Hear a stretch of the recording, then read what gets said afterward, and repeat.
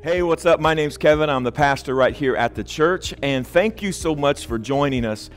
Here at the church, we have 3 different campuses that gather on a weekly basis. We have a campus in Visalia, California. We also have a church campus in Tillamook, Oregon, and we have a 3rd campus, which you are on right now, which is our online campus. And so whether you're watching from California, Oregon, or anywhere in the United States or the world for that matter, we just want to say thank you so much for joining us. We're currently in a series simply titled Acts, and we are going through the book of Acts one chapter at a time. So thank you so much for joining us. Grab a Bible, grab a notebook, and let's get ready to grow.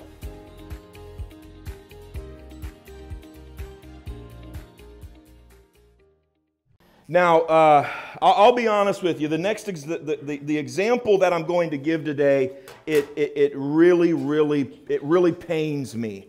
It really pains me to even give this example. I'm just telling you, oh, it hurts bad. Everybody here that's been in the church for a while, you know that I like a certain football team, the Indianapolis Colts. Used to be God's team. They've since fallen from graces, and now they're the meandering in mediocrity. But today I want to give you the tale of 2 teams. One team is the Indianapolis Colts. Thank you for that, sir. I appreciate it. You can go ahead and leave now. One team is the Indianapolis Colts. The other team is the New England Patriots. Now, and this is what pains me. It pains me so bad. Is back in the day, I used to say, I'm from Indiana, I used to say that I will never be an Indianapolis Colts fan until they get Jesus as their quarterback. And then all of a sudden, Peyton Manning came, and I said, close enough, let's go. And so I started rooting for the Colts back when Peyton got drafted, had a couple rough year or two. And then all of a sudden, there got to be a way that the Colts played football. There was a way that the offense played. There was a way that the defense played, even though it was shoddy at best at times. There was a way that they played, and they won more regular season games in a 10-year span than any other team in NFL history. They were consistently in the playoffs. They were consistently in the AFC Championships. They went to the Super Bowl twice, won one, and there was a certain way that the Colts played back in that day, and it brought them championships. However, all of a sudden, the quarterback changed. And there's a different name on the back of the jersey of the Colts quarterback than what there used to be. The running back changed. And there's a different name on the back of the jersey of the running back than what it used to be. The defensive end, Dwight Freeney, he's gone, and he went to another team. Now there's another defensive end, and there's a different name on that jersey.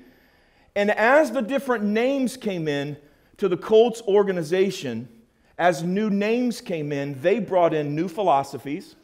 They brought in different athletic ability. They brought in a new way of thinking and a new way of playing football to where the way the Colts used to play, the standards, the way of thinking, this is Colts football. That disappeared with the arrival of new players. And as the new players came in and the Colts way went away, so did the wins. So did the playoffs, and now it's mediocre at best. And man, that pains me, but it's true. On the other hand, you've got what I used to refer as the devil's team, the Patriots.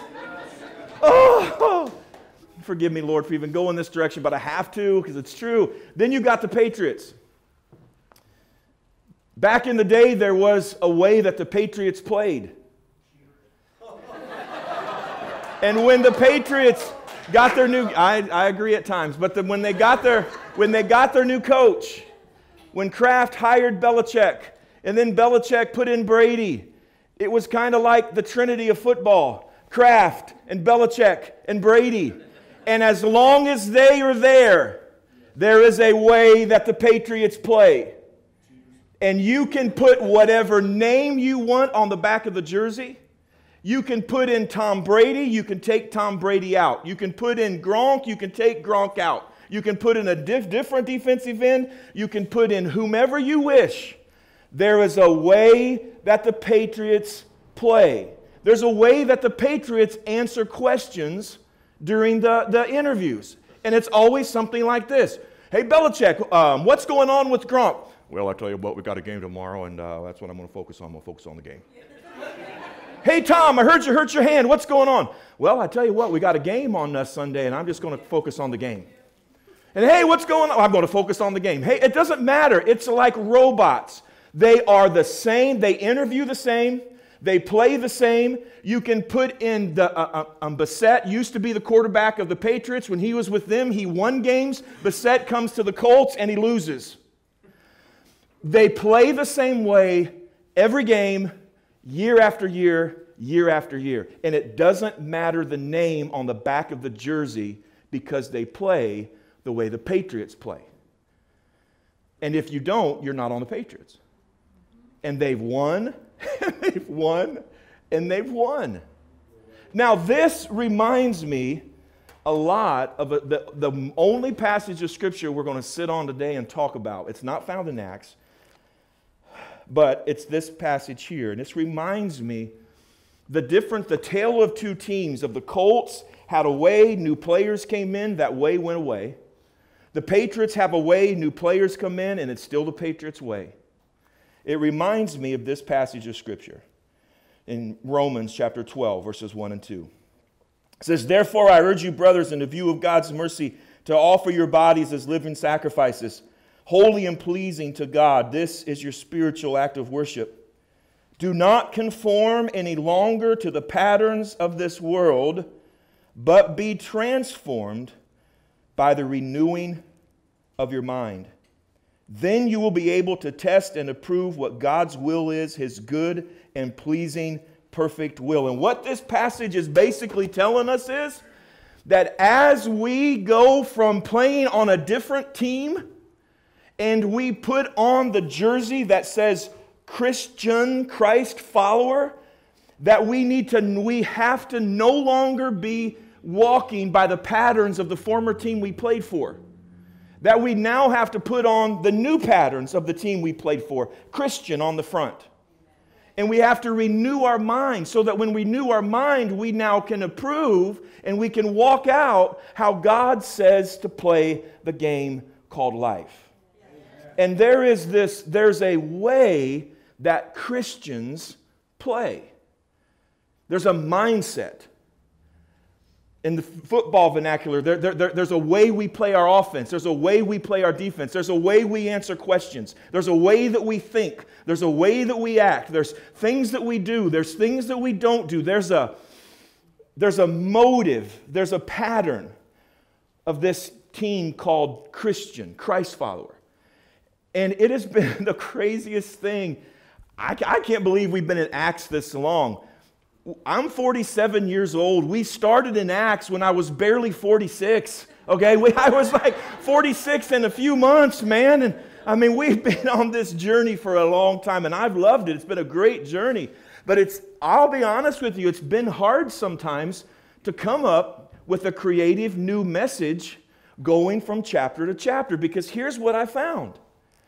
After the day of Pentecost happens in Acts chapter 2, Acts chapter 3 is just like Acts 4. And Acts 5 is pretty much the same as Acts 6. And Acts 9 is the same as Acts 10. And Acts 15 is the same as Acts 12. And Acts 28 and Acts 22, they're very similar. It's like watching the same team play chapter after chapter after chapter, even though the names change in almost every chapter.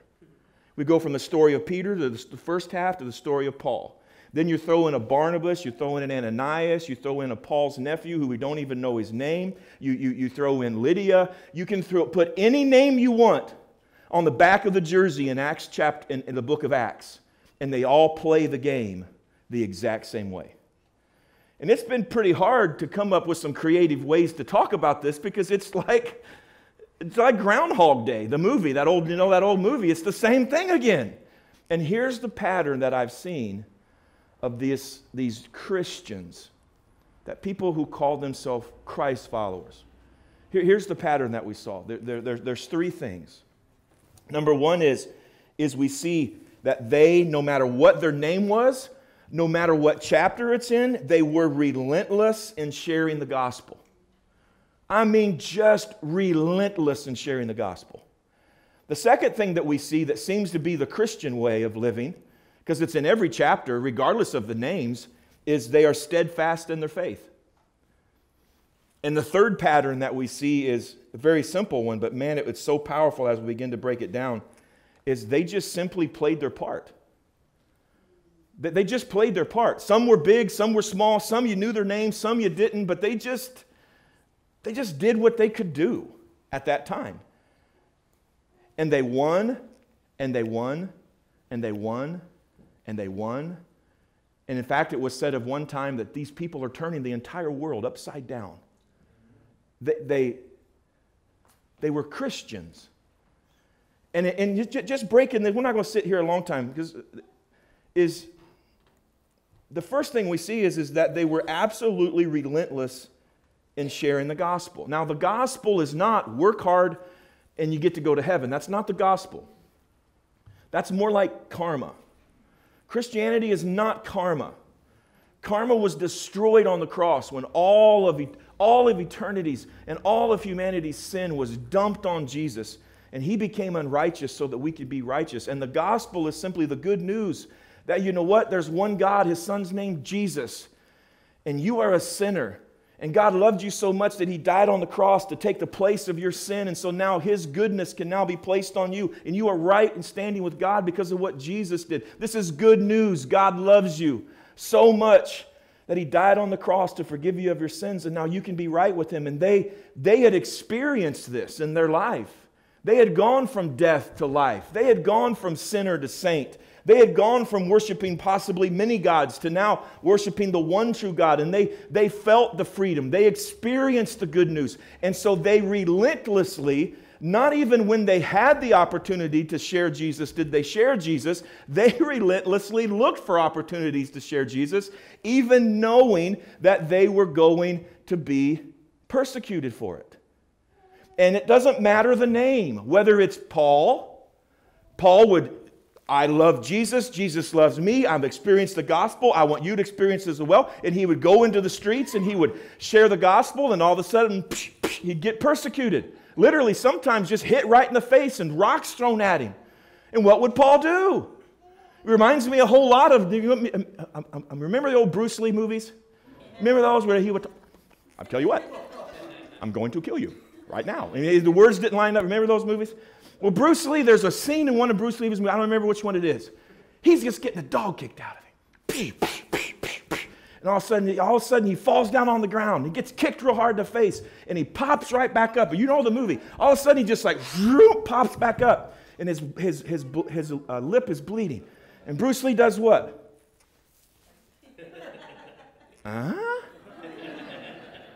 Oh. And then all of a sudden, he just kills everybody. And that's like Paul. Paul goes into a city, he's been to Corinth, he starts to share the gospel, and as he's sharing the gospel, oh? Ah. And then he goes at it again. Peter goes into a city, starts sharing the gospel, bam, bam, bam, oh? Oh, and he just goes at it again. All of them. They were relentless at not, if God opens the opportunity, I'll share my faith. No. They walked into the streets saying, who's going to get it today? Because I'm talking to somebody and you will do. Come here. Oh, Jesus loves you. And he just goes for it. They don't stop. They're relentless.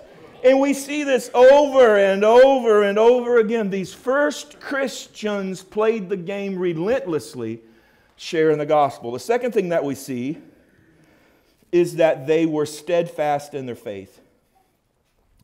Absolutely steadfast in their faith. From Peter to Paul to Barnabas, time and time again, you see from Acts 2 all the way through 28, you see they knew who Jesus was. They knew what Jesus had called them to do, and they were going to do it no matter what. If you like it, I'm still going to do it. If you don't like it, I'm going to do what I'm called to do. If I'm on a ship and it gets overran by bad weather, I'm going to share Jesus on the ship. If I'm in the streets, if I'm in the house, out in the country, it didn't matter. There was good days, there was bad days, and time again, they stood. And it reminds me of one of the letters. He said, having done all to stand. Stand. When they've worked as hard as they could to stand, and one more thing came, they just stood back up again. They were steadfast in their faith. Nothing could shake them from the course of playing the Christian way. This is how a Christian plays.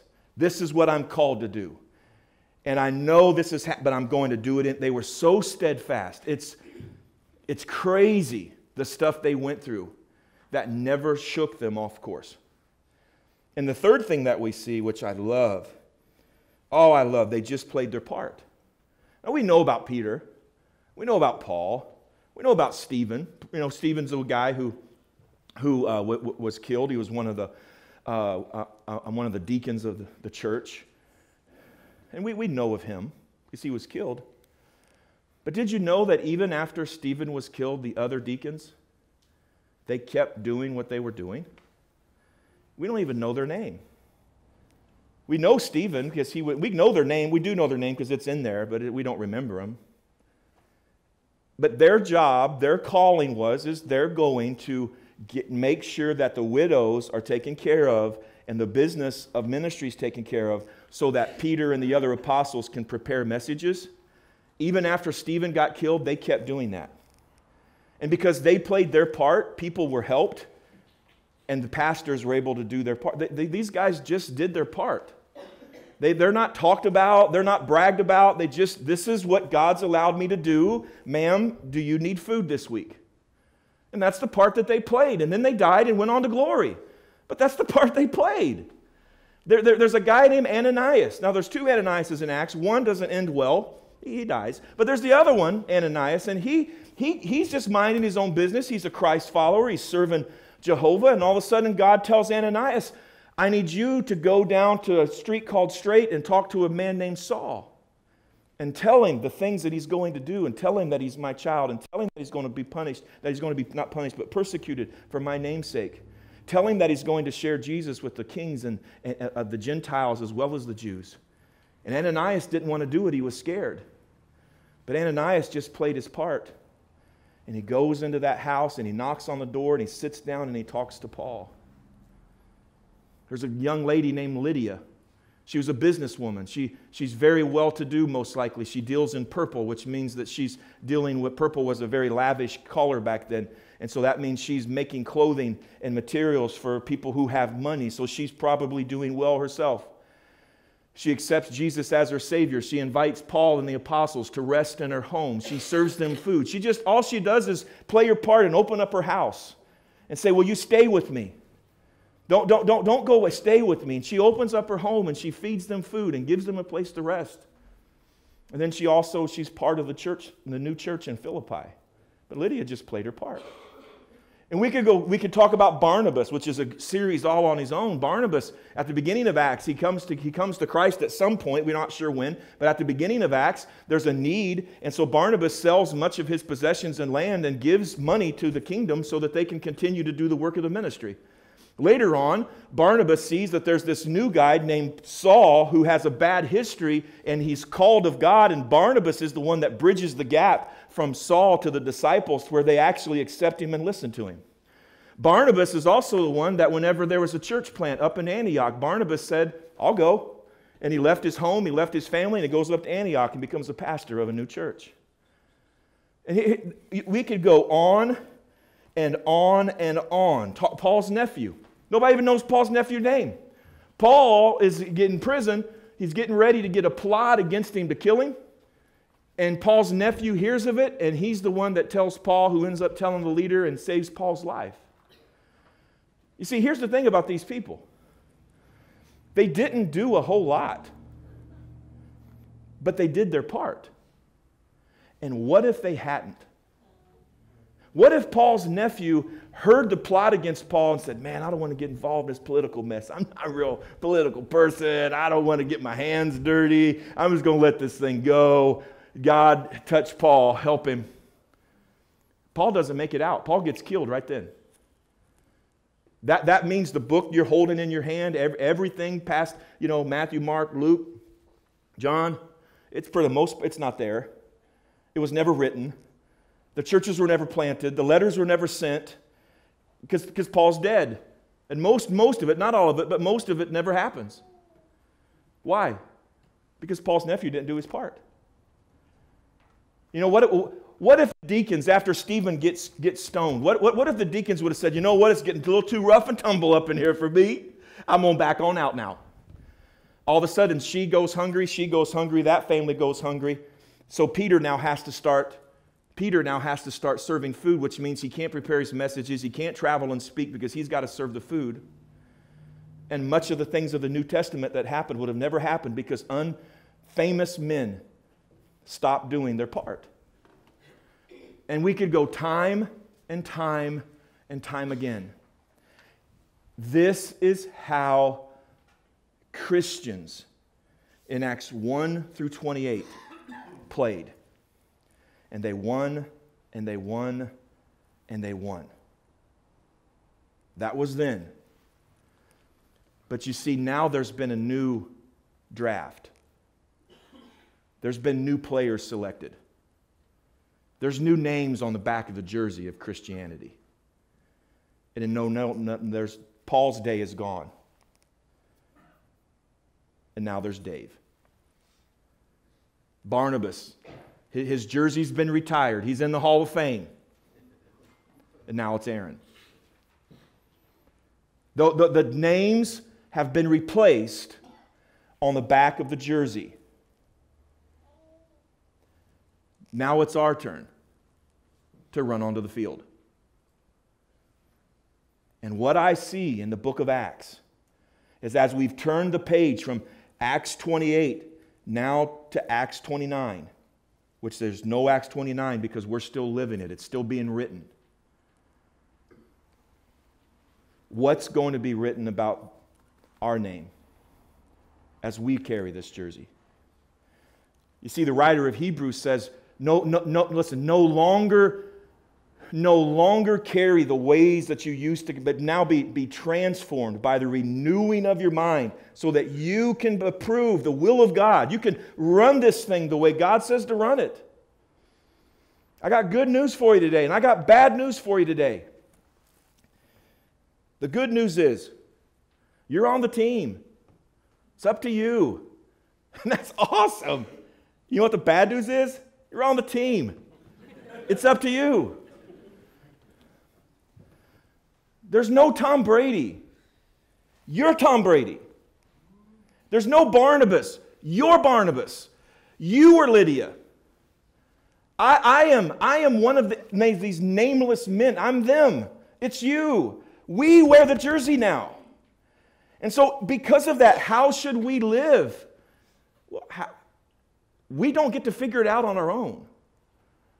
When you join the Patriots team, you don't get to pick how you're going to play football. You're going to play the Patriot way. When you come on the team with Jesus Christ, you don't get to pick, this is how I'm going to walk this thing out. No. Daddy done set the rules. This is how you play the game. And it's in Acts. Is what we do as Christians is man, we relentlessly share the gospel by how we live, by how we speak, by what we do. We wake up in the morning and we don't think, I got this bill to pay and that bill to pay and I got this place to go and that place to go. I'm going to do this over here and do that over there. No. We wake up with all of those things on our mind. We wake up and say, who is it today that I'm going to share Jesus with? That's what a Christian does. We don't get to pick and say, you know what? I don't really think that's how I want to play. No, that's how you play. No longer be transformed by the renewing of your mind. Don't think the old way of thinking. There's something more important now. And that more important thing is are they going to heaven? Because I'm going and I want them to go. And then we just figure out how can we share. As Christ followers, as people who have Christian on the front of our jersey, regardless of what the name is on the back, is when we relentlessly share faith and we are steadfast in our faith. We as Christians, when bad times come, we don't let those bad times dictate our faith in our Savior. Because yes, I know those bills are killing us, and our children are running from God, and our husband is making our life a living hell. I get all of that. But none of that changes the historically proven fact that a man named Jesus died on the cross, and 3 days later, he rose from the dead. And after that, over 500 people saw him physically. Nothing that we will go through, come hell or high water, changes the truth of the matter that Jesus is not dead, he's alive. So because of that, we can't let big bills and stressful life and this person's in leadership now instead of them, we can't let any of that waver us. Yes, it's going to push us, and yes, it's going to hurt, but having done all to stand, stand. Jesus is not dead. He's alive. I know my husband's driving me crazy. Not my husband, I don't have one. But if you're a lady, is your husband's driving you crazy, your kids are running. I get all of that. I've been there on all fronts. But that doesn't change the fact that Jesus is alive. So that's what we hold on to. That's what Christians do. And that's what makes us different. Because everybody else in the world plays the game differently. They let culture and what's good and what's bad dictate how they think. Our mindset has already been transformed. Jesus is God's Son. He died on the cross. He rose from the dead. And it doesn't matter anything else. I'm standing firm on that. That's how we play the game. And the other way we play the game is we just do our part. What's your part? I don't know. You know what? It's going to change. It'll change from time to time. Barnabas gave some money, then Barnabas was a bridge builder, then Barnabas planted a church, and then he partnered up with Paul again. The part that he played changed. And here's something that I learned in leadership a long time ago. One of my mentors told me, and I love it. He said this. He said, when you say yes to the why, the what no longer matters. When you say yes to the why, the what you do no longer matters. So going back to the football analogy, why are you playing today? To win. That's why I'm playing. I'm playing to win. Now, what do I have to do to make that happen? It doesn't matter anymore. I'll block for him. He can block for me. I'll be the water boy. I don't care the role I play. I'm playing to win. And that's how it is with us as believers. What we do for the kingdom is not of much consequence. We say yes to the why. And then when we see what we could do and we have a chance, we just play our part. And there's so many ways that we play our part. There's so many ways we can play our part. And then just real quick, I think we have a little video that Jordan made today. He's working with the student ministry and the people that are volunteering their time to do so. So he's got a little video about just playing, people that play their part when it comes to just one aspect of the kingdom, and that's the student ministry here. So go ahead and roll that video. Hey everybody, Jordan Moore here from the church, and I want to talk to you a little bit about our youth ministry here called Echo.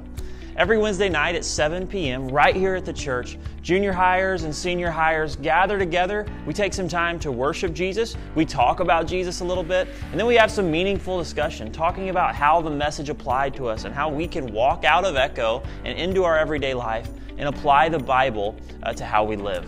Man, Echo is a great opportunity for your children, your students to come hear the Word of God, worship Jesus, and build some great community with some godly people. It's a really cool deal, and I just want to, number one, say thank you. Thank you to you as a church for supporting us to where we can put on this incredible event every Wednesday night for your teenagers. Also, I want to let you know, if you want to play a part, maybe you want to jump in and be a part of the Echo ministry, here's a couple ways you can do that. You can, number one, invite people.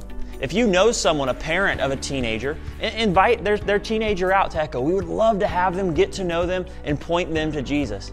Also, you can roll up your sleeves and serve. Man, we have opportunities all over the place at Echo for you to get involved and be a part of this life-changing event every Wednesday night for teenagers in the Visalia area. Thank you so much for being a church that not only hears the Word of God, but like the Bible says, does the Word of God. You guys roll up your sleeves and give, and you roll up your sleeves and serve, and because of your sacrifice and because of your servanthood, we're able to put on an incredible event for teenagers every Wednesday night. So once again, thank you so much. Literally, that right there, that's just like one tiny little fraction of people playing their part. Whether it's inviting someone, whether it's giving financially, whether it's, the 10 or so volunteers that are serving, it's a part. And it makes a difference. And there's so many examples I could give of this, of people through the years that have just played their part. And it's not been, at the time, it just did not seem like much in any way, shape, or form. But I remember, here's just a small one. I remember a girl by the name of Christina. And I was a youth pastor, and I was picking up kids in my van. I know that sounds weird, but I was picking up kids. As soon as I said it, I was like, I was heading up a van ministry, picking up students with another trained individual in my van. And we were going around town, and when parents would give us permission, we would pick up their children and bring them to church. Okay. So that just sounded really odd. But anyway, Christina's in the car. There's another young man in the van with us as well. And we're driving down the road, and we see this young man, and he's on the side of the road, and Christina realizes, man, he's my friend from school. I might invite him next week. Cool. So we go on, we do our deal, do the youth service. Well, sure enough, next week, Christina comes and says, hey, he wants to come. All right, cool. Let's pick him up. So we go to his parents' house. We talk to his mom. His dad wasn't a part of his life, and we talk to his mom, and his mom says, sure. She signs the parental form, and off we go. Picked the young man up for church on Wednesday. Picked him up every Wednesday. And the young man ends up going through our student ministry, and we moved away. But this young man stayed in the church, and he stayed in the student ministry. And then I'm watching on Facebook, and this guy goes off to a little internship college thing. And then he's involved in a band. And then he starts a band. And now he travels in a band singing worship all over the Midwest, and he also is on the worship team at a local church. This young boy this young man now, he's a man. This young man is impacting hundreds upon hundreds upon hundreds of people with the gospel of Jesus Christ every single week now. Awesome. And if someone was writing the story of Acts 29, the writer would say, and there was a girl named Christina who saw her friend and she invited him to church. And that's all it would say. And Christina played her part. And that young man has carried on the gospel. And that's going to be said of you, and of you, and of you, and of you. If we will simply put on the Christian jersey and say, who can I share the gospel with today? And how? I know life's not great, but you know what? Jesus is alive. And I know it, and I believe it, and I'm not bending from that. He's alive. Now, how can I help? Well, we need to give a little bit of finance. I'll give a little bit. Oh, we need to. I could help there. Well, I can't make a commitment for like forever, but I can be there the next 2 weeks. That's Christian. And I've seen it in Acts 3, 4, 5, 6, 7, 8, 9, Acts 10, 11, 12, 13, 14, 15. We talked about it in Acts 16, 17, 18, 19, and 20. Acts 21, what do you think? It was Acts 21, it was Acts 22, 23, 24, 25, 26, 27, and 28. And now the page is turned, your name's been called, and you now wear the jersey. And what will they write about you in Acts 29? Let's pray. Heavenly Father, we thank you and praise you for the opportunity that we have, the amazing opportunity to be on the team. Jesus, you called our name we said yes, and we're on the team now. And Lord, I thank you for the great example that the players of the past generations have played. And God, now that it's our name on the jersey, that it's our life that has been redeemed, that it's our story that's being told, let us wake up every morning, not with the weight of, oh, this is how but with the joy of being on a winning team and playing the way that winners play. That God, that we will be relentless in sharing the gospel by the way we live, by opportunities we have to speak, that we'll know how good it is to be a Christ follower, and we won't be ashamed to share that. God, let us wake up in the morning and be steadfast in our faith. Even though the waves of life are crashing all around, let us be reminded of the fact that Jesus Christ is not dead. He's alive. And no matter what's going on around our life does not change this truth that we hold on to. That we serve a risen God who's alive in us and sits at the right hand of the Father making mediation for us, for God. God, let us wake up every day and just play our part. Whether that's playing our part in being a godly spouse, whether it's playing our part in raising our children in the fear and admonition of the Lord, whether it's playing our part in saying no to something that our children are wanting to do and holding fast to that, even though it's going to be tense in the home. Let us play our part. Let us play our part by giving. Let us play our part by serving. Let us play our part by making a commitment. I'm going to do this for a season, or I'm going to help out there for a season. And many times, Lord, we feel like it's so small. God, all Lydia did was invite Paul to her home and allow them a night to rest and to eat a good meal. And then she kind of goes into the background of a church in Philippi. But eternity knows the difference that made in Paul and his men's life. The hundreds of people that came to Christ in that church in Philippi.